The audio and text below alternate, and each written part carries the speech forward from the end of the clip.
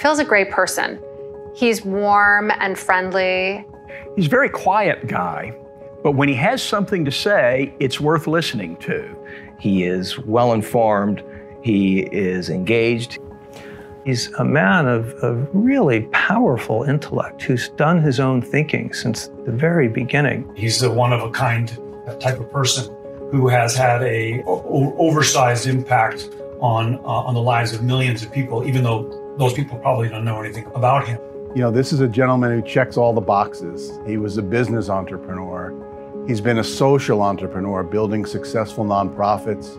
You don't want to let a guy like Phil down. Phil Harvey is the youngest son of a farm tool supplier from Evanston, Illinois.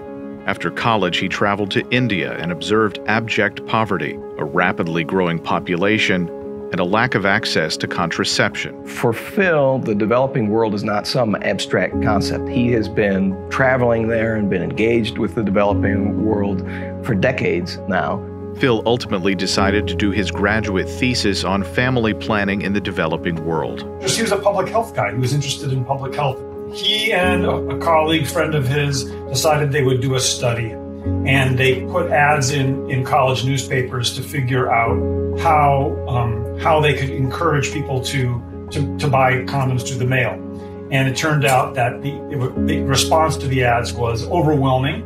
Much more than they anticipated. I think they lost a lot of money having to go to pharmacies to fill all the orders. But anyway, they took their research results, they got their master's degree, and a light bulb went off, and they said, you know, maybe we're tapping into an unmet need here in the United States. And so maybe we should set up a company that actually does this commercially and use the profits from that to pay for programs overseas that would fundamentally provide the same products and services, contraception and condoms to women and men around the world. That mail-order business for items related to sexual well-being became quite successful, but ultimately put him in the crosshairs of government regulators. Neither our Constitution, our courts, our people, nor our respect for common decency and human suffering will allow this trafficking in obscene material. In the 1980s, the U.S. government embarked on an unconstitutional campaign to effectively shut down the adult entertainment industry, of which Phil Harvey was one of the leading entrepreneurs. The way they decided to do that was by filing so many lawsuits at so many levels of government, not just federal, but also multiple state attorneys general, that they would be unable to defend themselves and simply fold. And the price of folding was basically shutting down their businesses. And they did, because you just can't fight the government on so many fronts unless you're Phil Harvey.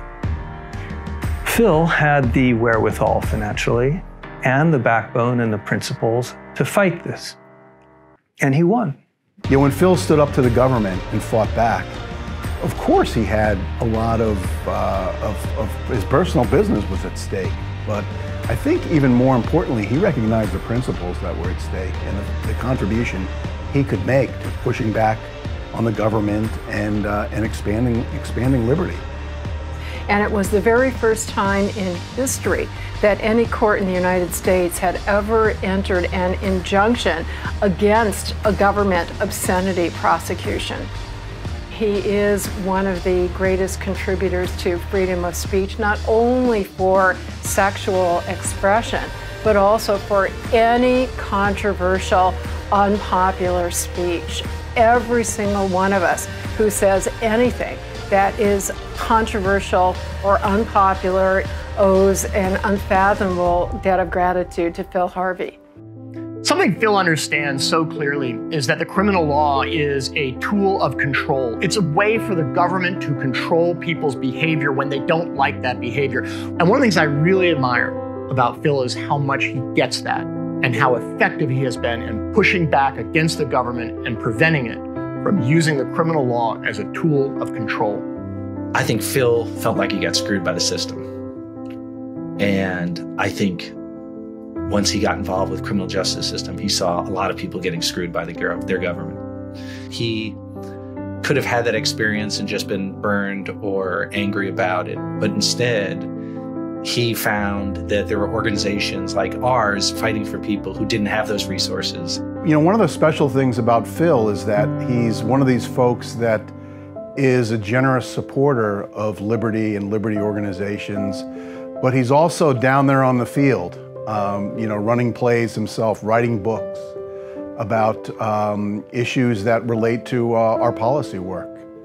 Phil Harvey's been a supporter of organizations doing all kinds of important work. Cato, Reason, IJ, FAM, FIRE, the ACLU, drug policy reform organizations.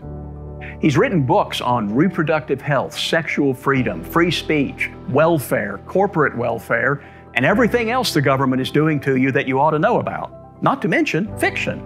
People often say to me, like, how do you connect the dots between Adam and Eve and, you know, the Cato Institute and all these books that he's written and contraception? Like, how does one man do all these different things and, like, in his head make sense of it all, you know?